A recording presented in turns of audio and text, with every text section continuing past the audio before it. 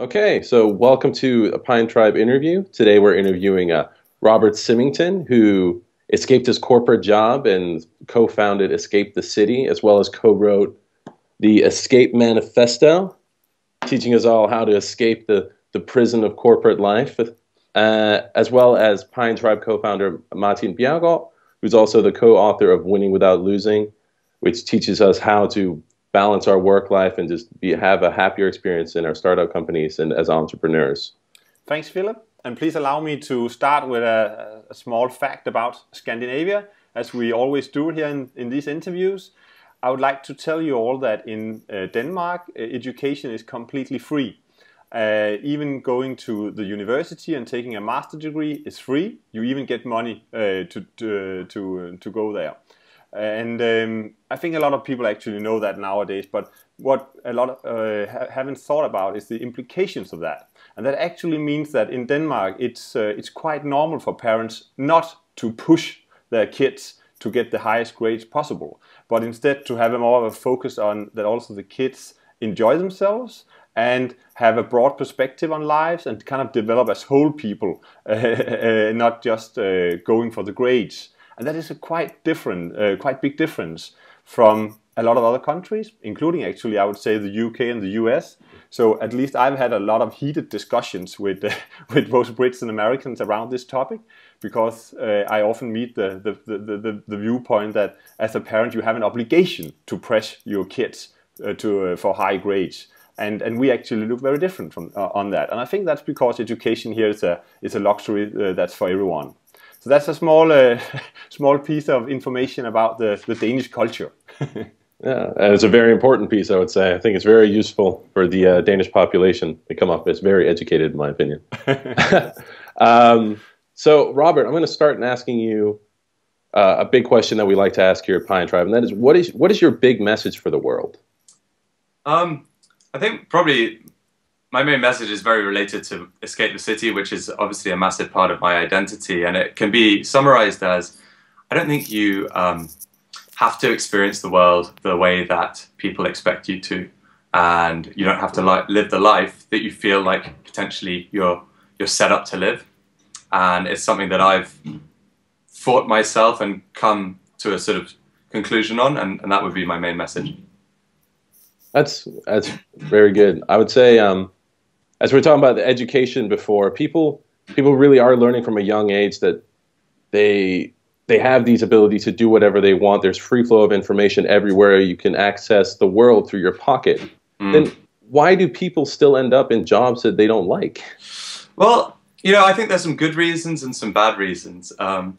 The good reasons are if you're a conscientious, ambitious person and you get the grades, like Martin was just saying, you get the grades, you graduate from university. Certainly in the UK, you probably have some debt, some student debt, and you're thinking, well, here I am, I'm inexperienced, I need to cut my teeth in the working world, and wouldn't it be great if I could earn an all right salary whilst doing that? Now, I mean, that was the path that I took and many of my peers and colleagues and Escape members. And the thing is, I don't think there's anything wrong with that. The problem is when you kind of make a passive decision or no decision at all. You just follow the travelator on into the corporate world. The milk round comes to your university. They pitch you on the corporate jobs. I think the problem is when 5 years later you wake up and say, hang on, how did I get here? So on to the sort of potentially the reasons which aren't so admirable that mean you end up in this environment that you then wake up one day, 28, 30, 38, however old, and say, what am I doing here? And I think that's because through our education and through society, we're taught to fit in. We're not taught to stand out, take risks. People who love you, the people who love you the most don't want you to take risks because they want you to be okay. And I think the negative corollary of that is that people follow the crowd, myself included. You say, well, okay, so where are all the other people who are at my level, my grades going? I'm going to go there too. No, I think that's great. In your book, you talk about the travelator a bit, and right. It's very shocking to think all of a sudden you're standing there, and all of a sudden you're at the end of the line, and you're like, "Oh, me." Yeah, exactly. This is not what I'd hoped for. Well, your movement has actually gotten a lot of a lot of momentum and traction, Rob. I noticed on your website that you have 134,000 subscribers to your newsletter. Can you tell us a bit about what is it? How is it you help these people? Okay, Why do they come to you, and what do you do for them? So, I mean, so we're still very much a startup and trying to build our products in terms of how we help people. And crazy as it sounds, but I think the first thing that we help people with is hope. Although my business partners wouldn't want me to say that, but hope, validation that you're not alone, that you're not mad, you're not the only person who feels this way. Then obviously we try and help people in more tangible ways. We figure if you're going to escape your corporate job, you're going to do three things. You're either going to find another job, start your own thing, or go on a big adventure. Now, the adventure is probably the least sustainable of those. The new job is the most sustainable. We try and help people through a combination of more of a transactional way of showing them opportunities that they wouldn't have found without us, and then in some more educational ways and connecting them with each other through communicating information that will empower them to make these big transitions in their lives. And on your site, you do show a lot of potential job opportunities. What would you say these job opportunities are? Are they the great jobs, and what constitutes a great job? Yeah, it's very subjective. So when we started Escape the City, you know, it was Rob and Dom decided what they thought was cool. So the 5 escape factors, if you will, that we work to are entrepreneurial, positive social impact, exciting brand, adventurous challenge, and exotic location. Now, I mean, I guess we could sit down over a couple of beers and say, yeah, those sound like pretty attractive ingredients for a job. The interesting thing is the more that we've built this community and the products that, the tech products that try and help people make these transitions, is the more we've realized there's no one size fits all. And our biggest challenge is creating almost like a dating profile where you say to someone, okay, so what have you done? What are you interested in? How can this platform expose you to the opportunities that you think are cool and fulfilling, not the ones that just Rob, Dom, and Mikey and the rest of the Escape team think are? I think that answered half of your question. The other half, which is, what is a great job? I mean, I read a book called Drive by Dan Pink, and the subtitle is The Surprising Truth About What Motivates Us. And one of the main messages in the book is the 3 ingredients he considers constitute fulfilling work are autonomy, mastery, and purpose. And when I look back on my corporate job, I had none of the 3 of those. I didn't control what I worked on, when and where. Mastery, that's related to the skills that you're acquiring and do you value them? And the final one, and almost the biggest one for most people, is purpose. Do I really care about the output of my work? And I'd say the sweet spot for most people would be something in the middle of those 3 factors. Yeah, so I think a lot of people would perceive it to be a luxury, right? To have purpose in your life, and even maybe autonomy, and what if you have a family and you have that mortgage and you have that student loan you mentioned, and you're sitting in a job, but it does pay the bills? Wouldn't it be irresponsible to kind of let go of that job, especially in a financial downturn or difficult times? Sure. I mean, the first thing to say is that clearly it's a luxury to be able to consider searching for fulfilling work. You know, Maslow's pyramid of needs. At the bottom of the pyramid is security, comfort, the ability to look after yourself and your loved ones. Now, you take that stuff away and you just have the fulfilling work, that's not a very good pyramid, and you're going to be miserable either way. So I think, for starters, it's important to acknowledge that myself and all of the people who subscribe to this philosophy are very fortunate. The second thing I'd say is that I think if you derive your sense of purpose, one of those 3 ingredients that we just mentioned, from stuff that's not related to your job, be it supporting your family, paying your mortgage, and those are your priorities, I think that's probably a very comfortable place to be in terms of alignment between your motivations, the job that you do, and what it allows you. I think the problem comes with when people look at their high-paid, comfortable, sensible corporate job and say, I don't feel like I have a single reason for doing this. Certainly people in their 20s might not have the mortgage, the wife, or the kids. And I'm the first person to acknowledge that it's much easier for people in the first decade of their careers to make a big transition. But yeah, no, I feel privileged to be able to seek fulfilling work and not have to worry. I mean, I have to worry about the financial side of things, but I was in a position in my life, and where I could take these risks and feel that I wasn't going to hurt anyone. But does this mean that it's not for everyone, that it's maybe for the top 10 in the population or something like that, that have the same privilege that you're talking about there? Or do you think that it's broader than that? I mean, we sit down and talk about who Escape is for, and it's not an elitist community, but typically the people who subscribe to this philosophy are graduates who have then worked in the corporate world as a professional.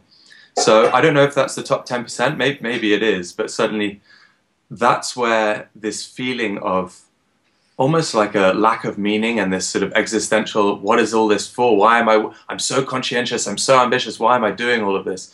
Now, I think there are lots of other jobs in other areas of the economy where there's the same lack of meaning.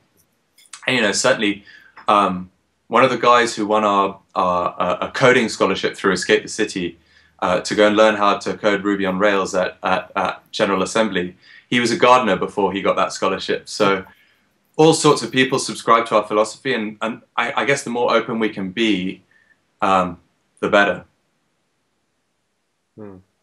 Excellent.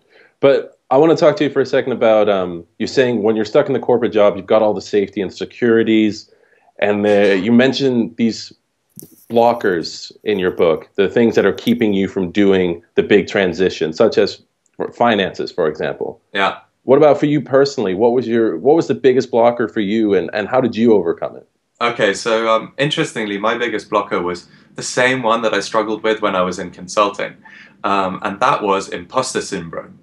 Now, imposter syndrome is that nagging fear you have at the back of your mind, which is that someone's probably in a white coat is going to come up to your cubicle, tap you on the shoulder and say, hey, really sorry, we made a mistake. You're not meant to be here. Now, fast forward a few years in the corporate world, and I guess I got rid of a few of those demons, and I'd realized, okay, I'm not bad at this. I got promoted. I kind of know what's going on. I can add value here.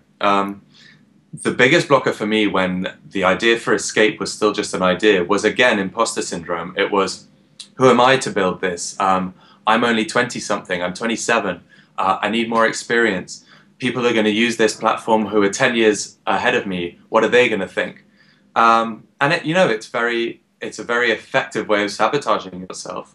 And the way I got over it was, A, with the confidence afforded to me by having a business partner who was in exactly the same position and saying, come on, we can do this. And B, by looking at the world and saying, this doesn't exist yet. And if we're not going to do it, who is? And why can't we get this idea out of our heads? Let's do it.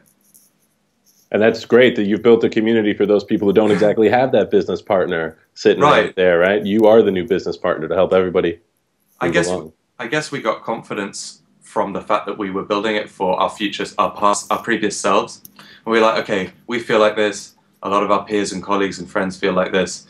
Let's pursue this idea and see if there's value there. Rob, I'm really sure that you helped a lot of people with your movement. I can definitely see that also from the comments on Twitter, etc. Have there also been examples where your advice was actually the wrong advice for a certain person? Someone who quit their job and utterly regretted it and is today miserable because of this bad advice you gave him or her? The boomerang escape. Yeah. So, I mean, I think the first thing to say is that I'm really aware, almost more than anyone, I guess, of how the first glimpse of our concept can seem, like you said, irresponsible, a luxury. And we're really, really keen that the advice that we seem to be in a privileged enough position to be sharing is really responsible advice. So throughout the book, we talk about having a sustainable escape, about how escape isn't just an event which after a bad week you quit, about how escape is a process. So hopefully, if people are paying attention, that comes through. And linked to that, the interesting thing about a concept called escape is you attract a lot of criticism because you kind of represent the thing that people would like to be possible but feel like isn't possible for very sensible, pragmatic reasons. And look, I've been building a business for 4 years. I know how hard it is. And I don't think escape is like, if it was easy, we'd all be living the life of meaning and of our dreams. It's not easy. And So to the second part of the question, are there people who the escape hasn't worked out? Definitely. Definitely. Lots of people who've said, you know, I quit my job to start this idea. I wanted to start a business in a certain area, and after 9 months, 12 months, it didn't work out, and now I'm doing X. Interestingly, I've never heard anyone say I regretted leaving my corporate job. Even if the thing they went to go and do didn't work out, it was like ripping off the plaster. It was they're now out. They're now in this new world. And so one example that comes to mind is a guy called Ben. And Ben worked in a hedge fund after university for 4 years. And he then started a British clothing business. And the whole idea was British materials, British manufacturers, bright clothing, very sort of optimistic, aspirational brand. And after 2 years of creating these awesome knitwear products, the business folded. Now, obviously, that was a painful experience, and ideally, it wouldn't have happened. He then went to work as a sous chef in one of London's top restaurants, and now runs his own chicken and champagne restaurant in North London. So, you know, clearly he knew that that environment that he'd started in wasn't for him. He's zigzagging his way through his 20s. He's now in his 30s. I think if you were to get him on this call and say, do you regret the escape advice? He'd say, absolutely not. I used that platform for connections. I used it to hire people. I then used it for support once my business did fold, to help me figure out, well, am I alone? I'm the only person trying to figure out a sustainable career outside of the environment of big corporates. Having said that, he might get on here and say, damn those guys, they got me, they got me excited about something that didn't work out. So, okay, yeah. But he hasn't so far. No, not yet. At least not to my face. We'll follow him on Twitter, see if we can find out something. Exactly. Until then, we're going to say you're the good catalyst for his successful chicken and champagne, right? Thanks, guys. You're the nicest interviewers I've ever had the pleasure of speaking to. We're just getting warmed up. Yeah, that's what I'm worried about. I do have a question though, because I've worked in America for a while, and it's very corporate, and you'll get traditional corporate business people saying, like, if you want to escape, you might not be tough enough for the corporate world, or you're just not strong enough and you can't handle it. Yeah. If you had just a minute to talk to them one-on-one, what would you say? Oh, wow. Okay. Well, we'd get a beer first. And then, I mean, I think... There you go. I mean, so obviously our concept is inherently a challenge to that environment. Again, we're in and around the sensitivities of escape. We don't want to knock people who are in that environment and love it and get their meaning from that environment. You know, they're the lucky ones. They're earning massively above average salaries in an environment that makes them tick. And what I'd say to the person who challenged me saying, you know, you guys aren't tough enough, you're hippies, you're opting out, I'd say, well, listen, that mentality is one of the reasons why so many people want to leave. You know, and the interesting thing about the corporate environment, when you speak to people in HR and people in recruitment, they say, we're having to soften our approach. We're having to change this environment because we're burning through people and they're leaving. And the smart people are leaving and the capable and ambitious people are leaving. I'd also say that having, you know, worked some really long hours on my startup and having read Martin's book, I'm aware of the importance, and to be honest, having burnt out a couple of times and hit rock bottom, I'm really aware of how important sustainable work practices are. And, you know, I've got friends who work in corporate law firms and they work crazy hours, but it's not an efficient use of time. So there's this macho, like, where were you at midnight and mentality. But how good was the work that they were delivering at midnight? And, you know, how efficient is the output of that? You know, you're waiting for the other team on the other side of the deal to get back to you and you're sitting there caffeine and Red Bull fueled. So I'd say to the challenge, I'd say, look, people who escape and the word does seem like you're quitting, they're not opting out, they're opting in, but they're opting into a life of their choosing and a career that hopefully they're going to be challenged in and build things that they're proud of. But they're opting into something that isn't the mainstream path, but it's still going to be a challenge. Right. Yeah. And with all that said, once you do escape like yourself, what's been the best part of your escape? Okay, so I had thought it was going to be freedom and independence. There's not much freedom with my choice. I've chosen a different responsibility. I've been in London for 4.5 years building this business. And the irony is a lot of the people who've used my platform have taken jobs I would have loved to have taken out in Africa. I thought it was going to be freedom. It hasn't been. It's the best bit of my escape has been the satisfaction of choosing to work really hard on something I believe in and seeing the results of that work. Do you think that do you think there will be another escape for you? That maybe you will even escape someday? I do think so. I'm trying to build a sustainable business here. I've been doing it for 5 years in September. Who knows what will happen over the next 2 years if we manage to reach the targets that we're aiming at. This experience, people say that your first business should be something you don't care too much about because it'll probably fail, but you'll learn valuable lessons. And sometimes it kills me that my first business is the one that I obviously care about deeply. Maybe I should have just started some kind of carpet importing business and then, spun it out into my second business that had worked. But I think what I've learned here is hopefully will serve me really well with whatever projects I move on to eventually. Excellent. And if you have a second to talk to the people who might be watching this who are like thinking, I should escape, I need to escape. Yeah. What would you tell them, like just to push them over the edge maybe? Okay, so I guess... Or help them, I'd say. Yeah, I mean, what really helped me is looking up the ladder. And in the corporate world, it's a very clearly defined ladder. And as you guys know, the importance of role models and mentors is paramount. And if you look up that ladder and you see no one who you want to be like, no one whose life you aspire to, that's a pretty compelling message. Now, I don't think that means you then charge into your boss who you don't want to be like and say, hey, I'm out. I think what that means is you say, okay, that's the first push for me. I know I don't want to be here in X many months or X many years. And then you begin the process of discovery and transition, which is kind of the most exciting bit about this whole thing. It's, wow, this unknown landscape of uncertainty, which is, scary as hell. But once you've chosen your escape path and you're committed to it, that's going to be hard as well. But it's that middle bit where you're like, okay, I know I'm not going to do this, but I don't know what I'm going to do. And that's empty space. And that's rare in life. And I just say embrace it. And don't make any snap decisions. Just experiment and learn. And don't quit your job because it's your safety net for now. Yeah, that makes a lot of sense. I had my own escape as well. It was from McKinsey. Yeah. It's like almost 10 years ago now. I was there 15 months and I hated every second of it.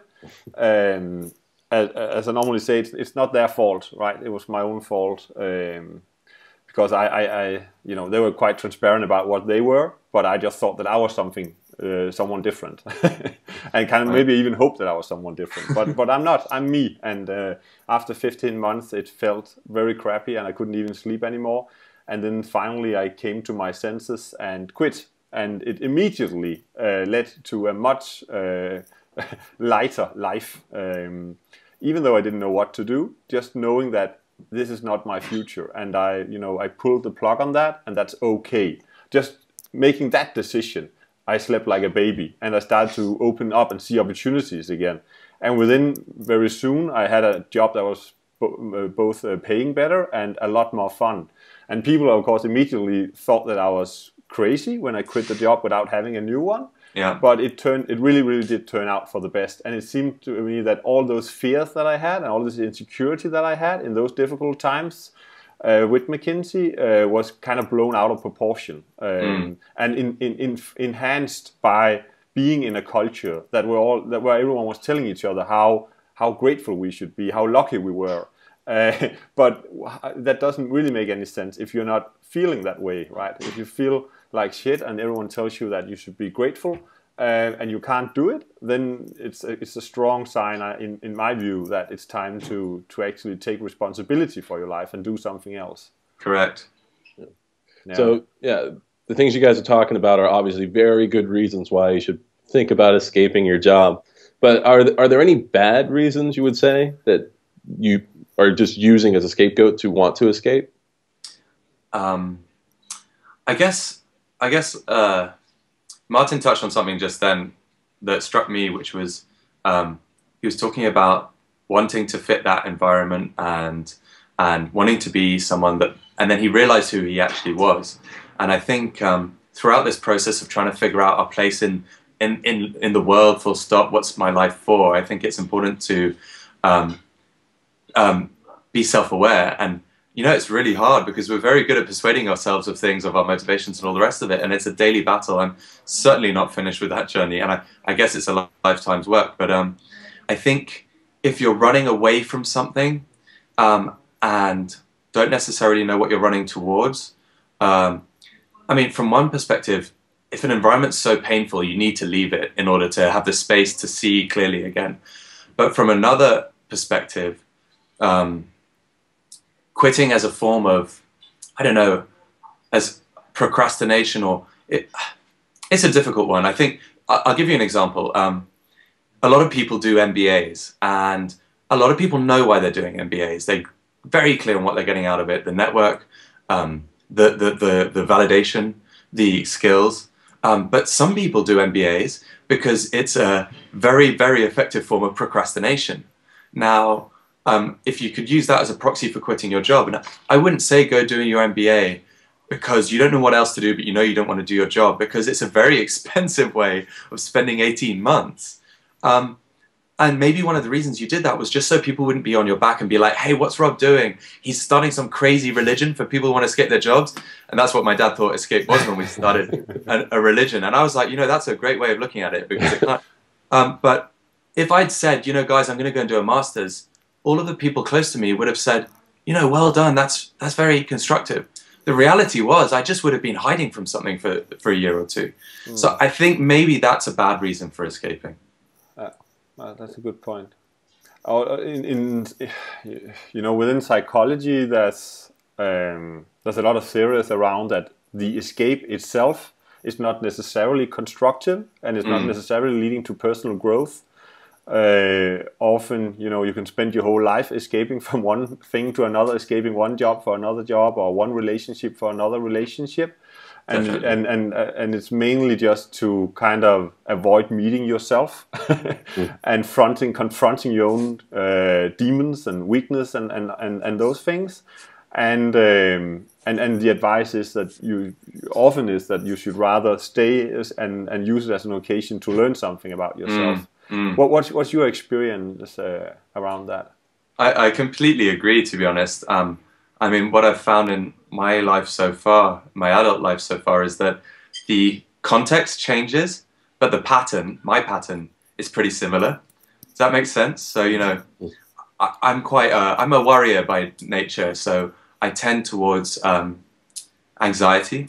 Now, I had anxiety in the corporate world, and I have it in my startup. So I haven't run away from myself. In this environment, I have more control and more time and more space to look at that and say, okay, this is something I need to work on. I felt like the lack of control in the corporate environment made that harder. But yeah, I mean, isn't the essence of all addiction and all mental and emotional pain, wanting to run away from something, wanting to be okay, wanting to be happy? Seth Godin writes an excellent little book called The Dip, and the subtitle is When to Quit and When to Stick. and it's really important to look at yourself and say, am I running away from something? Should I stay and see this one through? So maybe you could, in a populistic way, sum it up to if you're running away from something or if you're running towards something. Yeah, totally. But the problem is you don't always know what you're running towards. No, that is true. Yeah, that is true. There's a book called Wherever You Go, There You Are.